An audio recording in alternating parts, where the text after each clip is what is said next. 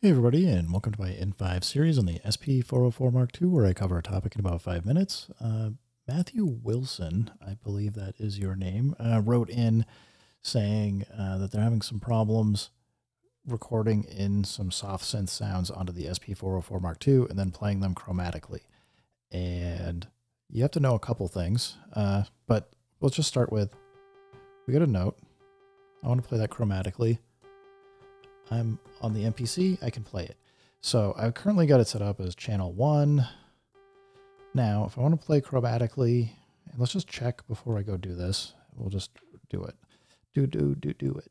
Go to Midi. I'm currently on Midi mode A, which means to address bank B, whoops, let's exit out. To address bank B, I got to be on Midi channel 2. So we'll go back to 1 for the moment.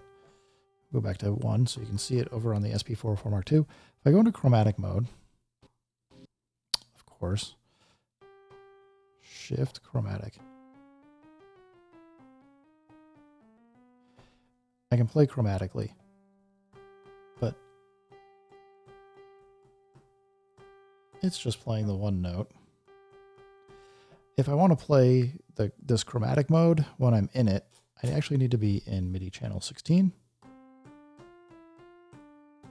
So if you don't know that, yes, you need to be in Midi channel 16 to use chromatic mode. Now, another thing is if you are in your system settings and you're on Midi mode B, I believe it's still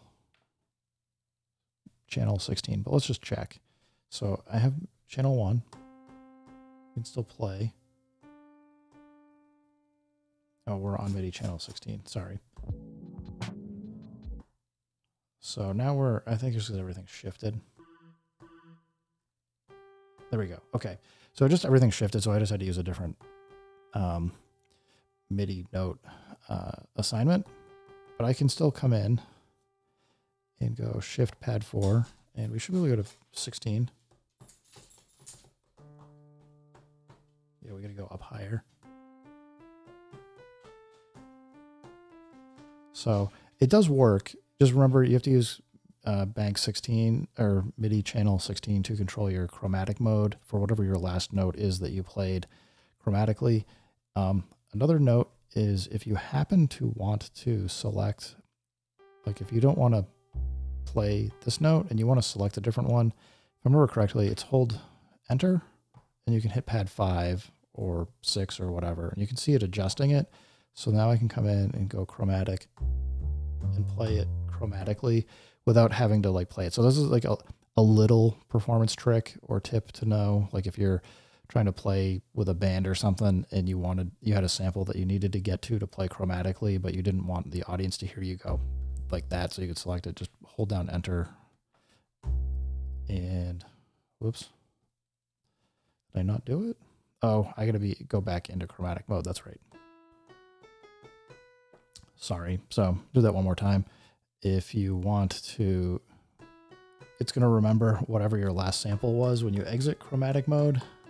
If you want to select a different one, you can silently play it by pushing in the enter button, hit pad 6, for example, and then you have to go back into chromatic mode to load up the new sample. Anyway, guys, I hope that helps. Keep making music, keep having fun. Remember, if it sounds good, it is good, and peace.